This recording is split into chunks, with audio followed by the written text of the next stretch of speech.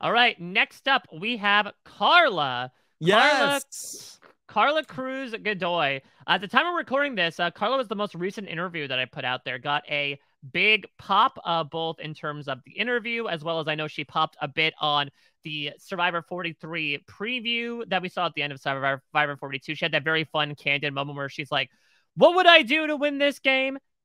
I don't think there's anything I wouldn't do to win this Hmm. game." She And I didn't have think that conversation with herself either. Exactly. But I do think Karla, as she'll talk about in our interview, has a really fantastic story of triumphing from the most arduous of circumstances. Perhaps the economic equivalent of being down 4-8 at the merge and foing her way to the top into a really fantastic position, earning one of the most prestigious scholarships in the nation. And she's hoping that that hard work and resilience will be able to also pay off on the beach as well. Okay. All right. Here is Karla. Why are you here on Survivor? I'm here on Survivor. Well, one, to obviously win, but I really, I was tired of watching Survivor on TV. I was really just tired of saying, well, like, I would do this differently, or like, what if, this person did that? I wish I could be there. And I've just always been the type of person to just be like, if, go for it, like, do it. If that's something you want to do, then just do it. And so I kind of mustered up the courage and I was like, let me just apply. And I did. And here I am. But also I saw this lack of representation for queer women of color and Chicanas, Latinas in the show. And I was like, I need to be there. Right. Like that was it. I was like, we need to change things up a bit. So that's why Survivor. What's your history with watching Survivor? Yes. Yeah, so I love these answers for a number of reasons. First, this idea, right, that like while the DEI, policies that have been instituted in the new era have been fantastic, there are some people that maybe still feel a bit underrepresented. Karla talked about, being a queer woman of color. She'll talk later about being a plus size woman as well, how that type isn't necessarily represented on the show. And so it really is, again, just an early indicator of this philosophy for her of just like, as she vocalized, if you don't like your position, change it. There's no one that can really institute change but you. But I also low-key love this between Karla and James and some other people before about how we talked about this with Roxroy last season about how some people, the reason why they play Survivor is that they're sitting on the couch being like, yeah, I'm sick of like Monday morning quarterbacking a bunch of other players of just like yelling at them to do this thing. I'm going to be the person to be yelled at now. Yeah, I think in the case of Roxroy, I feel like that was he watching the show and then his wife said like, okay, yeah. you have to go do it now. Like I do? Yeah, it was very much, they were watching a season 39 episode and he's like, oh, what are you doing? Come on. She's like, if you think you're so damn good at this game, why don't you go apply and see if you can actually do it?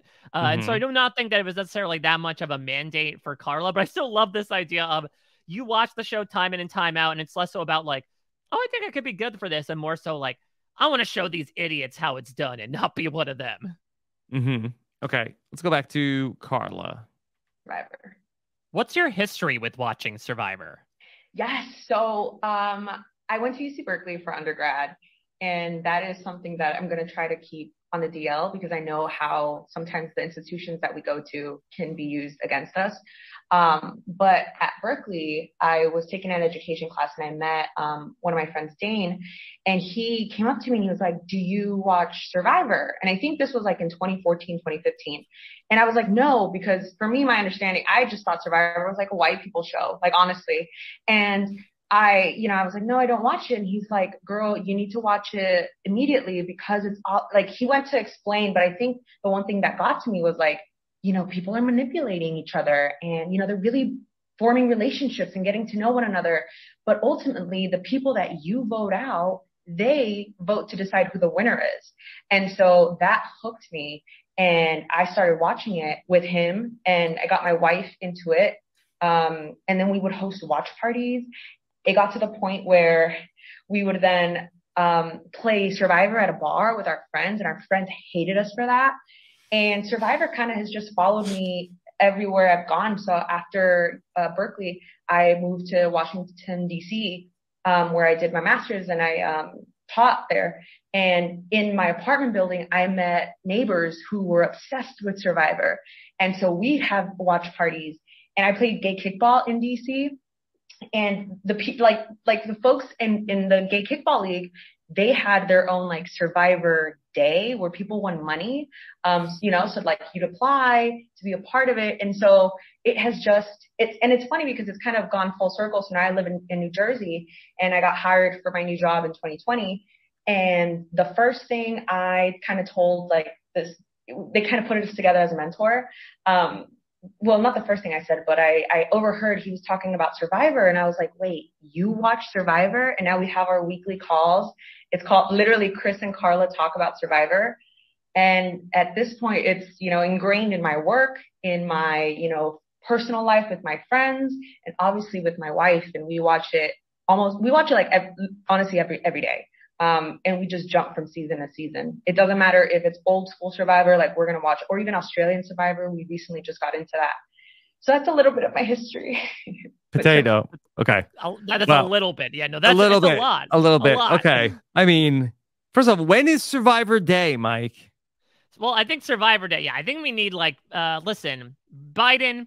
I think this is the main piece of legislation you need to accomplish. I mean, she was in Washington, D.C., okay, when this happened, okay?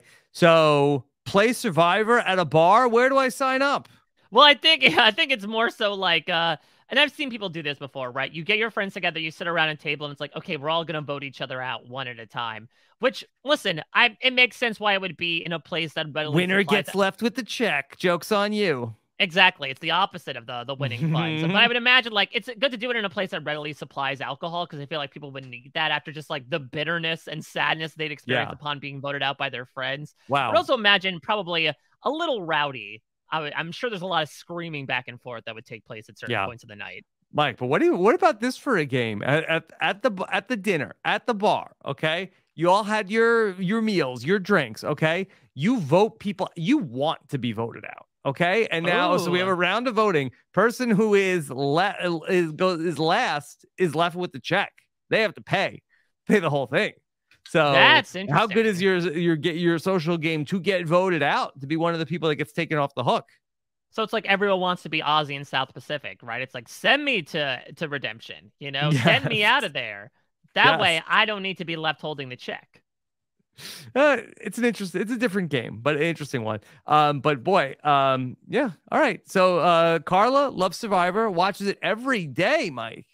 Yeah, which is interesting because she, from the way she vocalizes it, it has very much followed her throughout her life, but it's been entirely coincidental, right? Where yes, she was initially brought into the show, but then she happens to move to DC.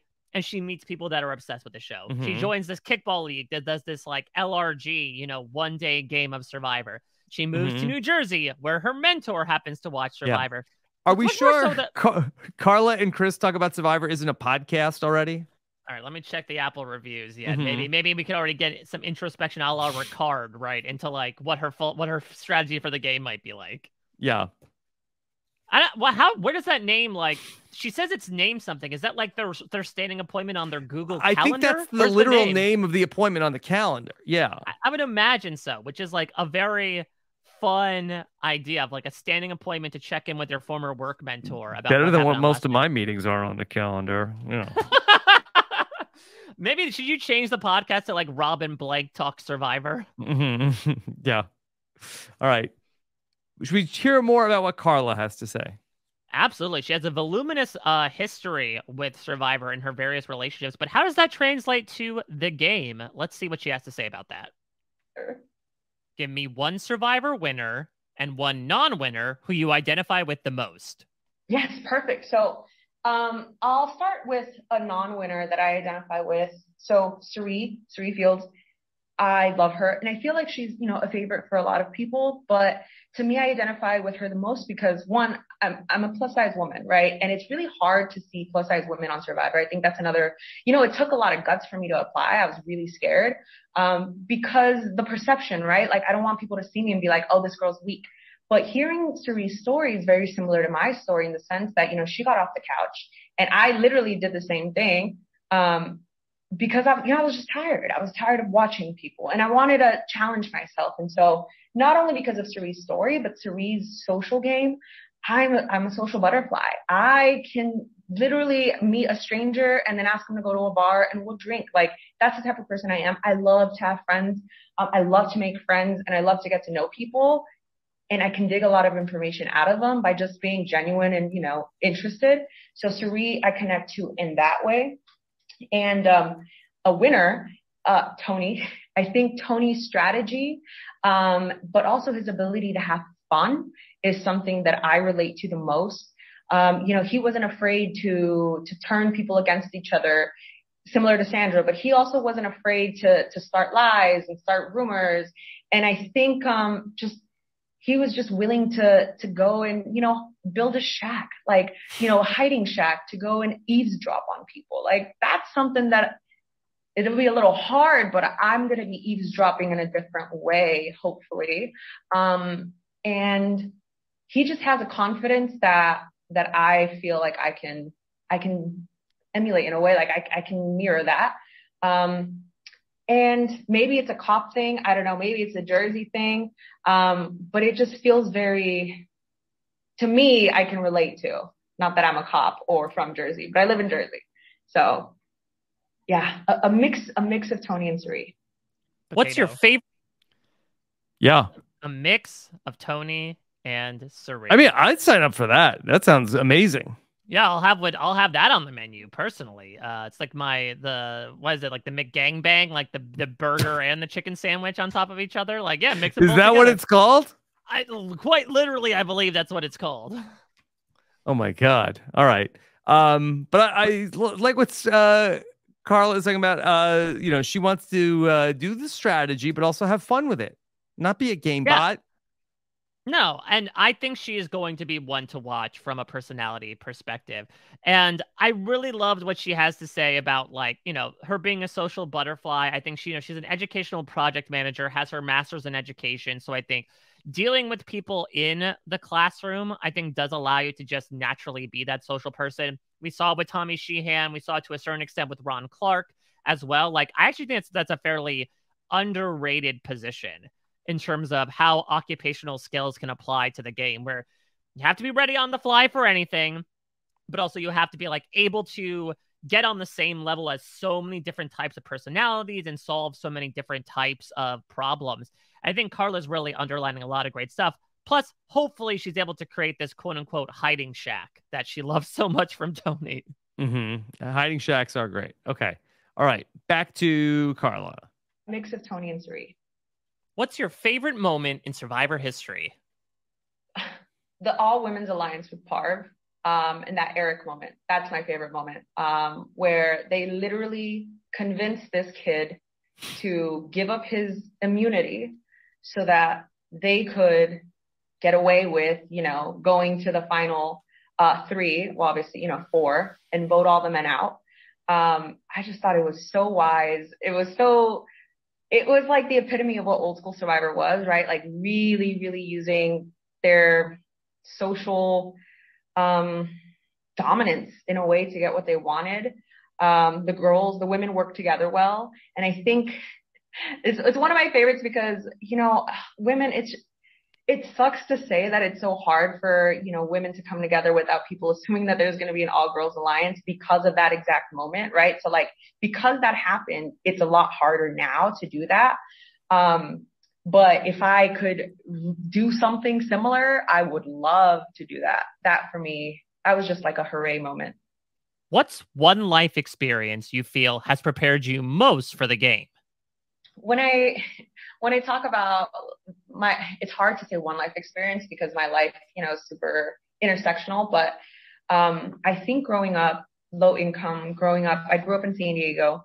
My parents, immigrants of Mexico, and I was born here in the US, and not just watching, but, like, struggling while growing up was tough. And it kind of built this resiliency in me that I feel, that I carry everywhere I go. And going from being, poor, and my parents worked a lot. So my grandparents raised me, and my parents didn't graduate from high school. My older brother didn't graduate from high school. It felt like the cards were stacked against me. But I wasn't going to give up that easily. And so I think I'm just I'm a critical thinker, but I'm also very introspective. And even at a young age, that seeing what was around me and seeing kind of like what was set up for me, I was like, nah, this is not going to happen. And so I kind of took it upon myself to do what I had to do to get out of the situation that I was born into. And so I think because of that, and just like, I was able to, I think to add to this, one really cool thing about me is that, like, I've worked so hard for everything that I have. In high school, I won the Bill and Melinda Gates Scholarship, Millennium Scholarship, which has allowed me to go and receive, my undergrad degree, my bachelor's, my master's, and if I wanted to, my doctorate for free. I have $0 in debt because of this scholarship. And it was because of all the hard work and goal setting and just like sheer will and determination to say, like, this is the situation I'm going to get out of, and I'm going to break that generational curse, and I'm going to make my ancestors proud. That ability to do that at 14 to 18 years old is what's going to best prepare me for Survivor. I know what struggle is, right? Like, I know what being hungry is like, and I know what it's like to play someone, whether it's lying to them, whether it's, making people feel good, because that's the life I've had to live early on. And then I'm able to code switch easily. Coming from San Diego, from City Heights, you learn to be tough, you learn how to protect yourself and stand up for yourself. But then going to institutions like UC Berkeley and Johns Hopkins, that's a totally different kind of community and environment you grew up in. You're mingling with future lawyers, you're mingling with future doctors. It's a totally different social game, if you say it. And so all of that put together, I think is going to help me win for sure. All right. Like, overall, I love the profile from Karla. I mean, I feel like that as a player, she brings a lot to the table. Super smart, knows the game, very social, wants to have fun, excited to be there. All those things are good. The only thing that I think is a downside for her is that I feel like, and especially I think that these are sort of like emphasized in the 6-person tribes, is that I don't know necessarily like how she's going to fare in the challenges. Yeah, but I would also say, we didn't talk about this a lot, but like James was someone who vocalized as well in my interview, right? He's like, I don't know if I'll be very good at the challenges. There's a reason why the two of them both compare themselves to Cirie. So like, I don't know if she would necessarily be served up. And we'll talk about our next two people as well, whether or not like she would be the first de facto boot here. I love Karla, not only based on her personality, which I think she's going to bring a lot to this season, but I think she has her head in a really, really good place.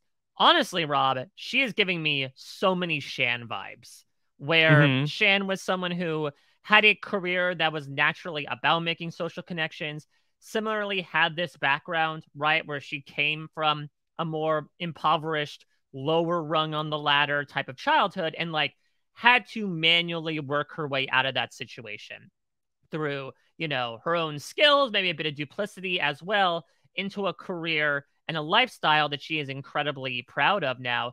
And that hustle shouldn't be ignored. We talked about this with Jesse as well. You learn a lot about yourself and a lot of like bare bones people skills, I would say, working through all that. I love what Karla had to say about code switching, right? Again, much like Jesse, I think she has that experience of like growing up in more lower income places with like interacting with those people, and then going to academia and interacting with very different types of people. She has a really good grasp as to all the different types of personalities that she might possibly run into in Survivor. And I think that's going to then overwrite, much like Shan herself, who I think was not the strongest challenge competitor. I think that would probably overwrite a bit more of those physical limits. Like, I could see a situation where Coco loses and they're like, yeah, but we can't lose Karla. Because I think Karla could also be somebody that is working hard, again, has a very hard work ethic. I could see her ingratiating herself by working around camp as well. There are just so many arrows pointing up right now for me with Karla.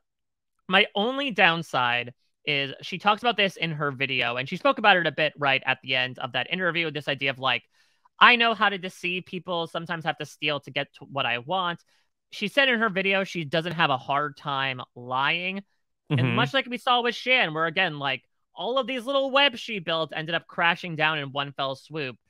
This is sort of the new era of Survivor, where this happens with players like when we lost Hai, Drea, and Omer, right in a row, that the people that are sometimes often most out in front end up getting clipped before Yeah. making it to the end. I could see something similar happening with Karla, but I think any like sort of misgivings about her getting targeted early in the game, I actually don't see necessarily. Yeah, I mean, I'm not too worried about her lying too much. Like, I feel like as long as you don't get messy with it, I feel like it's not going to be an issue. I think I just need to see what the rest of the tribe makeup is going to be in terms of if they're going to be able to avoid enough tribal councils. And I also could see a scenario where, kind of like Shan, I could see Karla putting herself sort of like at the center of everything, where she's able to insulate herself from potentially like going to tribal council 3 times before the merge. That's exactly what I'm thinking of. Like, if she does end up going pre-merge, I think it would be an UA situation where like there are only 3 or maybe even 2 people left at the end of the day, where like everyone feels good about her. I'll read a couple Good. of stuff from her bio. What is something we would never know from looking at you? People are mostly surprised at how competitive I am, especially as I get older. It's as if people think I should have outgrown that phase of my life by now. I come across as non-threatening, and it's very intentional on my part. This is going to help me in the game. And again, that's Cassidy was speaking about that as well. I don't know eventually if we're just gonna have a bunch of beta players being like, I don't know what we want to do. What do you want to do? I think there'll certainly be people that will take charge. But again, much like we talked up with Cassidy, I think she has a good sense as to like when to hold back, when to make people perceive her as just like bubbly, friendly, down to earth person, and then be able to actually weaponize that and then utilize it later on. Okay. Mike, anything else on Karla? Which past survivor will you most play the game like? She does a bit of a Frankenstein's monster here in her bio. Natalie, mental and physical strength. Sarah, strategic. Michelle, social. Hmm. And she invoked Tony in our interview, right? So essentially, she named the entire Winners of War Final Four. Okay. I'm just trying to think of like, yeah, I guess that would be a good player to have, right? The physical strength of Natalie Anderson. I'm assuming Yeah. that's the Natalie she referenced. But Sarah was strategic? Yeah, I would say Sarah was more social, right? Like that was her entire Game Changers game, was like making those bonds and then weaponizing them. I mean, yeah, interesting. Yeah, I'm just trying to think like I guess Sarah would be that odd sort of area between strategic and social, right? Of Mm-hmm. like what made those bonds and then utilize those bonds to be like, okay, now I'm going to make this move. Just goes to show how like there really is no such thing as strategic or social. It really is one flowing into the other. And obviously at this point she had not seen the Challenge USA version of Sarah Lacina, or maybe she would change that answer. Okay.